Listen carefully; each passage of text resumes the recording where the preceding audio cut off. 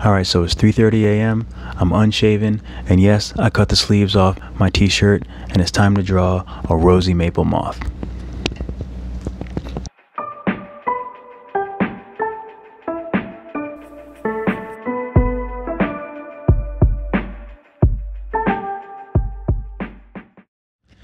Alright, so I want to give a quick shout out to Jeremy Nature Photos on Instagram.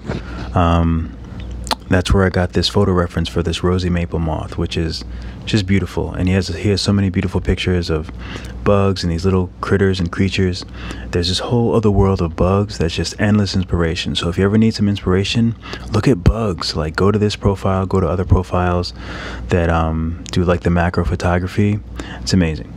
So anyway, this one was a little tough, like, because for character design, it's like I kind of had to add, you know, you kind of have to put your own twist on certain bugs, because if you try to go too anatomical, is that the right word? Yeah, anatomical. I don't know. It's 3:43 a.m. right now, so. But anyway, if you try to go too close to what they look like, sometimes it doesn't really translate when you're trying to just make a fun little cool character that reads easily and is cute and charismatic and things like that. So I kind of had to give him a mouth and all this other stuff. So hopefully you'll get some ideas from this. Hopefully you'll enjoy it. And yeah, so here's the rosy maple moth.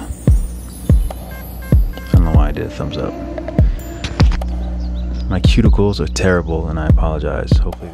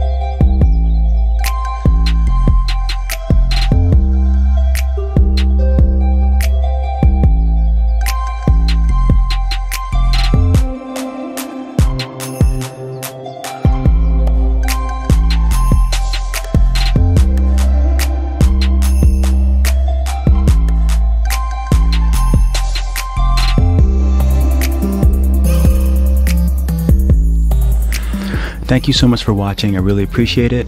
Be sure to follow me on Instagram at drugfreedave, and you can also follow me on TikTok at drugfreedave as well.